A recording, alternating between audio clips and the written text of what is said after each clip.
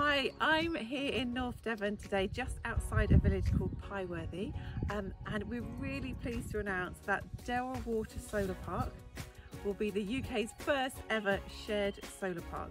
Now the fields around me will soon contain around 70,000 solar panels.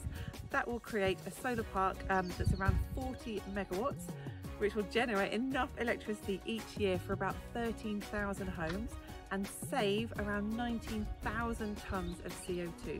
I'm Simon Peltenberg from Ripple Energy, and I'm joined here by Adele Burke from RES. So Adele, what's your role at RES? I'm a project manager for the solar development within RES. Wonderful. And what is it that RES looks for in a good solar farm site? So we look at the proximity to the grid, as you can see over your shoulder there. There's this DNO substation, so we look for a site that is close to the substation, has big open fields, south-facing fields, land that isn't best and most fertile, so grade 3, grade 4 agricultural land, and yeah, we look for sites like that, and Derril is a perfect example of that.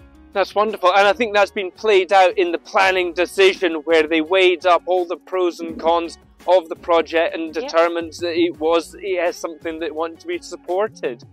And then what is it about Ripple that made RES want to work with us? Well, Ripple provide a perfect vehicle for the community to have local ownership, anyone really in GB to have ownership with the solar farm, any consumer. So yeah, it's really exciting that it's the first shared solar farm in the UK, and we're really excited to work with Ripple. Well, that's right, and the feeling's mutual. You guys have done a great job in getting the project to this stage, and we're looking forward to taking it forward with all these consumers from right across Britain. It's a fantastic place for a solar park, and in Devon there's fantastic solar irradiation, so that means that it'll generate a really great amount of electricity. So you'll be seeing a lot more about Derril Water over the next few weeks, and find out all the details about how you can get involved in this groundbreaking project.